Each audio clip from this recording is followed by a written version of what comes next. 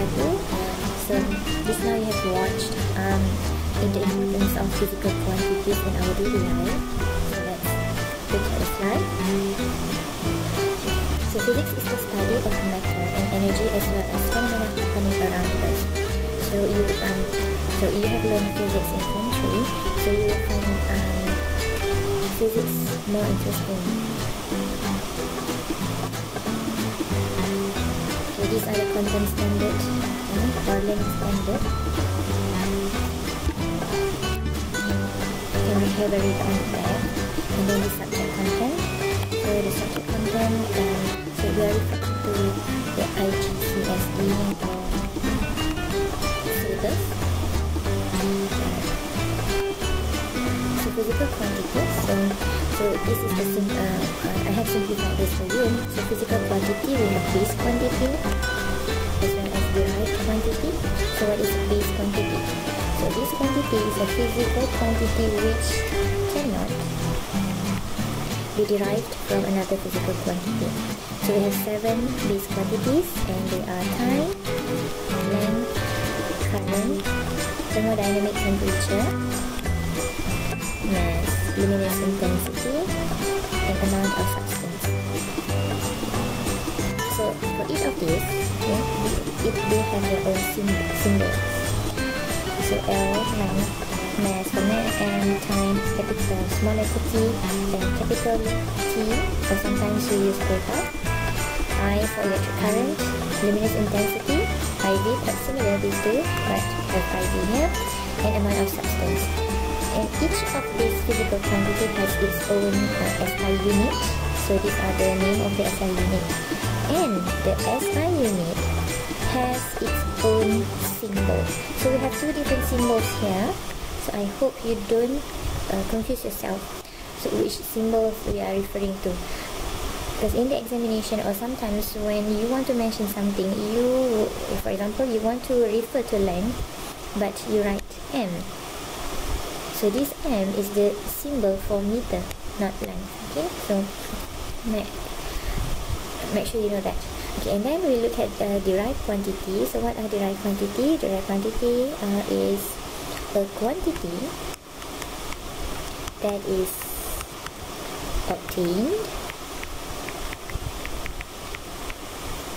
by multiplying or dividing 2 or more base quantities.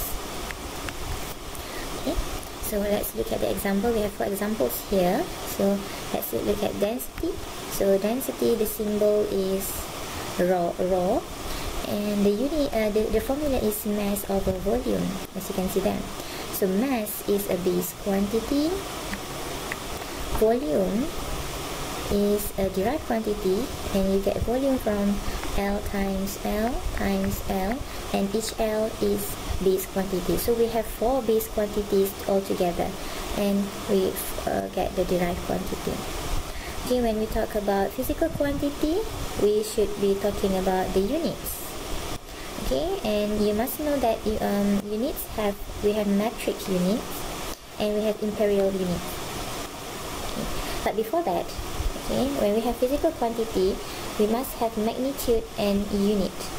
So for example, we have 100 meters. 100 is the magnitude and M is the unit. So what is magnitude? So make sure you know what magnitude is. Usually I refer this as value. Okay, sometimes students know how to say this one, but they don't even know what the meaning of magnitude. Okay. So imperial units and metric units. Okay. Imperial units actually an old British system of measuring units. Right. So you can read all this, the history behind it.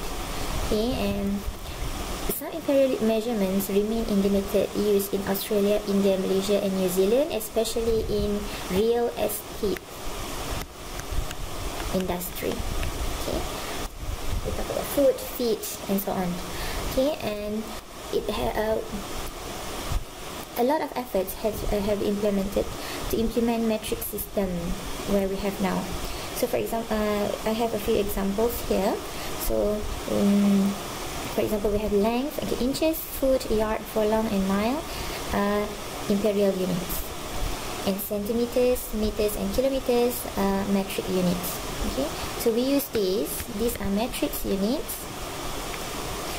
Okay, these are metric units. So square centimeter in physics usually we write this way, millimeters squared. Alright. And the first rows here, these are examples of imperial units. Okay, just for your information. Alright. So and then we need to talk about scalar and vector quantity. Scalar quantity means that a quantity that has magnitude only. Remember about magnitude just now? Value only, for example. Okay, and a vector quantity, a quantity that has magnitude and also direction. For example, displacement, velocity, acceleration, force, and etc. So I give you an example. So let's say this is your where are you from? Okay, point A, and then you want to go to point B, right? So this is north and then south, east, west. So B is located at southeast of A. So if you don't mind about the direction, you just if let's say a girl travels from A to B, and this is the path taken, the road taken. So let's say the road takes 950 meters. So that's the distance, and that is a scalar quantity. However, if you are asked about the displacement, the displacement is this distance. Let's say 800 meters, and you must mention the direction. So the displacement is 800 meters to the southeast, or you can say A and B. You can say B is 800 meters southeast of A. So that's how we say it. So that's vector quantity. Okay, then we move on to length and time. Okay, so this, I'm sure that you are familiar with this. Okay, length, nothing new. You have learned this one in Form 1. You use a ruler to measure length for distances between 1 millimeters and 1 meter. And then we have a micrometer screw gauge. So this is an example of micrometer screw gauge. And nowadays we have digital one. You can also buy that at DIY. Okay, so micrometer screw gauge, the name tells you the function. It measures distance or length of the smaller length. Okay, and the SI unit is meter. And then for length also, we use length also to calculate volume.